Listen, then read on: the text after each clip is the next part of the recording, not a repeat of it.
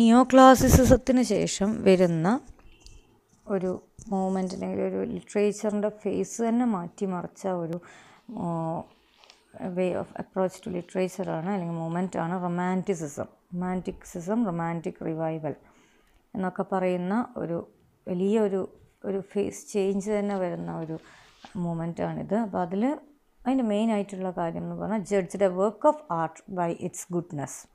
അതിലൊരു തരത്തിലുള്ള morality sticking ആണോ അല്ലെങ്കിൽ കൺസ്ട്രെയിൻസോ റെസ്ട്രിക്ഷൻസോ ഈ പറയുന്ന റൊമാൻറ്റിസിസത്തിൻ്റെ സപ്പോർട്ടേഴ്സ് അതിൽ മുന്നോട്ട് വെക്കുന്നില്ല.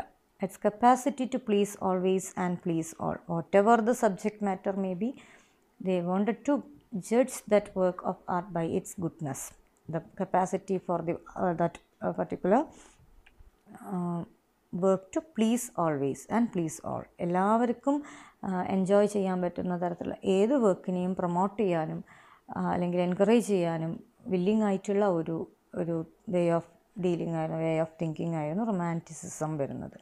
സോ ഡിലൈറ്റ് ആണ് അതിൻ്റെ object of literature it self they tell to B delight സന്തോഷം, പ്ലഷർ കൊടുക്കുക എന്നുള്ളതായിരിക്കണം എന്ന് പറയുന്നു. Not by rules.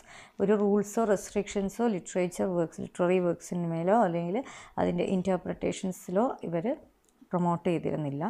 So power of imagination, അപ്പം ഒരു ഹ്യൂമൻ പൊട്ടൻഷ്യലിന് ശരിക്കും ഒരുപാട് വാല്യൂ കൊടുക്കുന്ന അല്ലെങ്കിൽ അതിന് കൂടുതൽ promotion കൊടുക്കുന്നതായിരുന്നു. Because not all to B judge by rules, അല്ലാതെ ഇമാജിനേഷൻ, അവരുടെ ക്രിയേറ്റിവിറ്റി, ദ പൊട്ടൻഷ്യൽ, അതിനെയാണ് കൂടുതലായിട്ടും ഇവർ റൊമാൻറ്റിസിസം സപ്പോർട്ട് ചെയ്യുന്ന ആളുകൾ അതിന് ഇമ്പോർട്ടൻസ് കൊടുത്തത് അല്ലെങ്കിൽ പ്രൊമോഷൻ കൊടുത്തത്.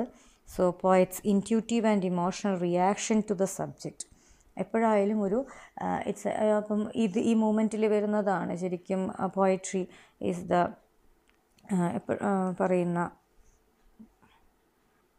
പോയട്രി ഒക്കെ ഡിഫൈൻ ചെയ്യുന്നുണ്ട്. അപ്പം ഇമോഷൻസ് റിക്കലക്റ്റഡ് ഇൻ ട്രാങ്ക്വിലിറ്റി എന്നൊക്കെ പറയുന്ന ആ ഒരു തോട്ടൊക്കെ വരുന്നത് ഈ ഒരു റൊമാൻറ്റിസിസത്തിൻ്റെ പാർട്ടായിട്ടാണ്. അപ്പം അതായത് freedom for writers, that is it. ഇപ്പോൾ ഇമോഷണൽ ആൻഡ് ഇൻറ്റ്യൂട്ടീവ് ആയിട്ടുള്ള അത്രയും ഇൻറ്റ്യൂട്ടീവ് ഫീലിങ്സിലൂടെയാണ് ഏറ്റവും best works of literature art produced ആവുക എന്നുള്ളതാണ് ഇതിൻ്റെ ഈ റൊമാൻറ്റിസിസത്തിൻ്റെ മെയിനായിട്ടുള്ള ഒരു തോട്ട്.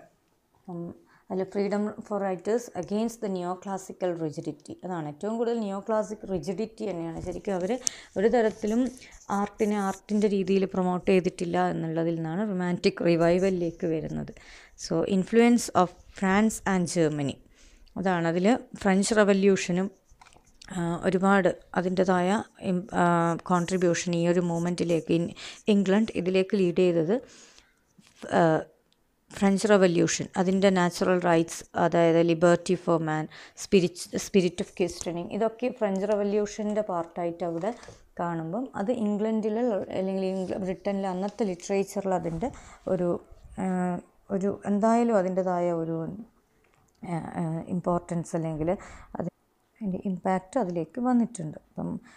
ഇപ്പം ക്ലാസിസിസത്തിന് നമുക്ക് ഒരു artistic quest for beautiful and ordered world എന്ന് പറയുകയാണെങ്കിൽ, റൊമാൻറ്റിസിസത്തിന് വളരെ beautiful സെൻറ്റൻസിൽ it's A secret ലോങ്ങിങ് for the chaos. കാരണം ശരിക്കും പറഞ്ഞാൽ അത് പ്രൊമോട്ട് ചെയ്യുന്നത് കയോട്ടിക് ആയിട്ടുള്ള അവർ ഒരു റെസ്ട്രിക്ഷൻസ് ഓറിയൻറ്റഡ് ആയിട്ടുള്ള തോട്ട് ആ രീതിയിൽ തിങ്ക് ചെയ്യുന്ന ആൾക്കാരുടെ കണ്ണിൽ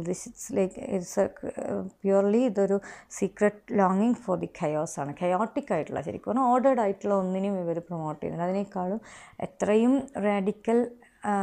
റാഡിക്കലി ഓർഡർലെസ് ആയാലും ആ ഒരു വർക്ക് പ്ലീസിങ് ആണെങ്കിൽ അല്ലെങ്കിൽ അത് വെച്ചിട്ടാണ് അതിൻ്റെ ക്വാളിറ്റി ഇവർ ഡിഫൈൻ ചെയ്യാൻ വേണ്ടി ശ്രമിച്ചത്. സോ ക്രിയേറ്റിവിറ്റി എന്നുള്ളതിനാണ് ഏറ്റവും കൂടുതൽ ഇമ്പോർട്ടൻസ് പോകുന്നത്.